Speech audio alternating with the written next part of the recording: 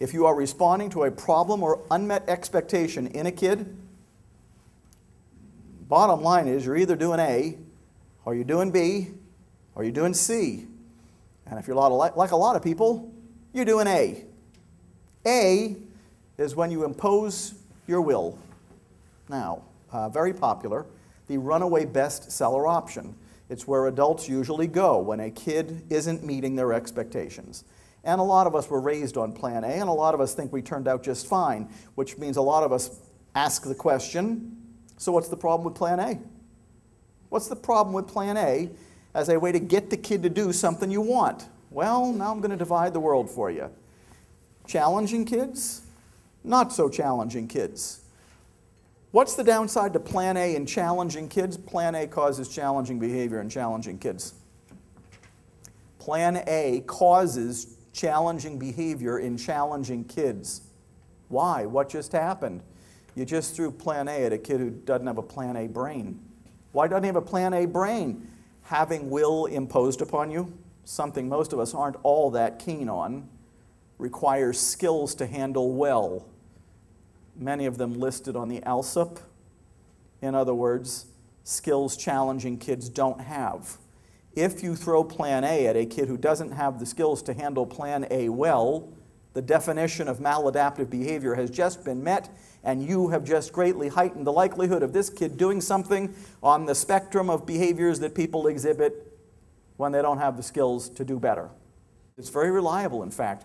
Rewind the tape. On the vast majority of challenging episodes in challenging kids, and what will you find? An adult using Plan A. Plan A causes, I thought we were trying to reduce challenging behavior. Plan A causes challenging behavior in challenging kids. That's a big downside. What's the downside to Plan A in a regular old kid? Whatever that means. Well, now I'm going to get philosophical with you. Plan A in a regular old kids have the skills to handle Plan A well. They're not that keen on it, but they've got the skills to deal. The downside is that if you're busy using a lot of Plan A, even with a regular old kid, you're busy teaching the kid that might makes right. And I think might makes right is the wrong turn human beings took a long time ago. Right doesn't make right. So if might doesn't make right, why are we adults so busy teaching kids that it does?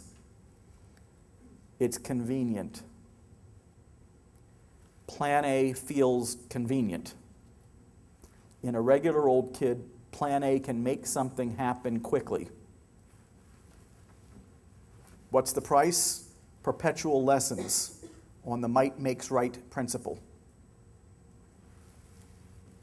Plan B, as you can now tell, I spend most of my waking hours helping adults do less Plan A and more Plan B. Plan B is when you're doing the name of the model, collaborative problem solving. We're going to talk about that extensively this afternoon, so I'm going to skip it for now. Plan C is when you drop the expectation completely, at least for now. Now, many people hear Plan C, drop the expectation completely, at least for now, and they think, oh, he means giving in. He does not mean giving in. Giving in is when you start with Plan A and end up using Plan C because the kid made your life miserable. That's giving in. But when you start with C, you've got a completely different mentality. Here's your mentality. You know, I know this kid. I know what skills he's lacking. I know what unsolved problems are reliably and predictably precipitating his challenging episodes. I know what my priorities are because I know I can't work on everything all at once. This thing that's still a problem is something I've decided not to work on right now. I won't even bring it up. That's Plan C. That's not giving in.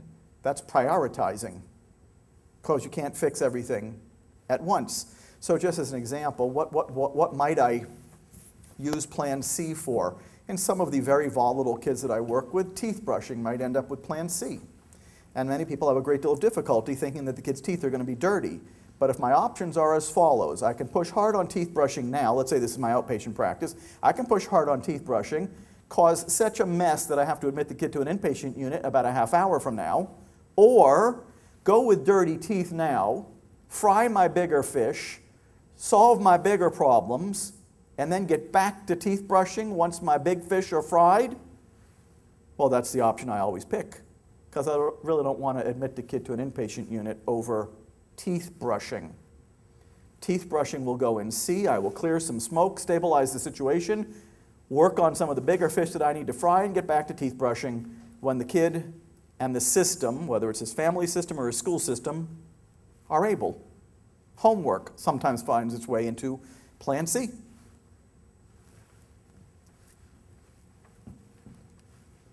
Want to spend just 2 more minutes on Plan A, just so people know what Plan A looks like, and just to put a little flesh on the bones. Plan A, once again, is when you impose your will. Now, Plan A is such familiar territory to so many adults, so instinctive for so many adults, that they don't even know they're doing Plan A when they're doing Plan A. So let me give you an example of Plan A. Kids, it's time to brush your teeth. That's not Plan A. Many people think just because they have an expectation and they announce it means that they're doing Plan A. No, your expectation is your expectation. How you handle unmet expectations is A, B, or C. If your expectations are being met, you don't need a plan. They're being met. Your 3 options, A, B, C, are for unmet expectations. Kids, it's time to brush your teeth. I'm not brushing my teeth. Now you have an unmet expectation. Now you have 3 options, A, B, C. Let's say you choose A. What comes out of your mouth? Something along the lines of, but you must. Plan A is when you say something along the lines of, no, or you must, or you can't. And just for the sake of clarity, you are most assuredly doing Plan A if you say 1, 2, 3. I call that countdown to meltdown. Sometimes I call it meltdown deferred by 3 seconds. But it's Plan A. Count me out on Plan A. Count me out. What about Plan C? Plan C, once again, is when you drop the expectation completely, at least for now. What does that sound like? Kids, it's time to brush your teeth. Once again, you've done no plan yet, because you don't know if this is a met or unmet expectation yet. I'm not brushing my teeth. Now it's an unmet expectation. You have 3 options, A, B, C. Let's say you choose C. What comes out of your mouth next? Okay. That's C. What have you just done? What have you just accomplished? You've reduced the likelihood of challenging behavior. Because you see, if you don't have the expectation, if you remove it, then the kid's not going to get upset about it. Now, I was actually modeling for you emergency C. But if you've prioritized already, and you've already decided that teeth brushing is not an expectation you plan to pursue at this moment, then you wouldn't even say, kids, it's time to brush your teeth. You wouldn't say it in the first place. It's been removed, at least for now. Plan B.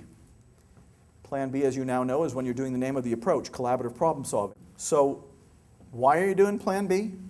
Just to be crystal clear about this, because this kid has proven to us beyond a shadow of a doubt that he needs a tour guide, somebody to serve as his tour guide for navigating problems and regulating emotions. Now, many people see tour guide and they think, wait a second, he's going to need a tour guide for the rest of his life? No, I've never seen that happen.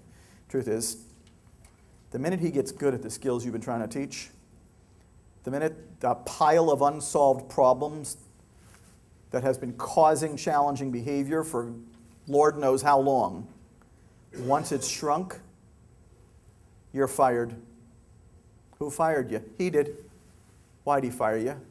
Because kids do well if they can. And once this kid has the skills and once he knows how to solve the problems, you're fired. Have you ever heard anybody say, we're not going to give a kid reading help now because he might need reading help for the rest of his life? No, the reason you're giving the kid reading help now is so he won't need reading help for the rest of his life.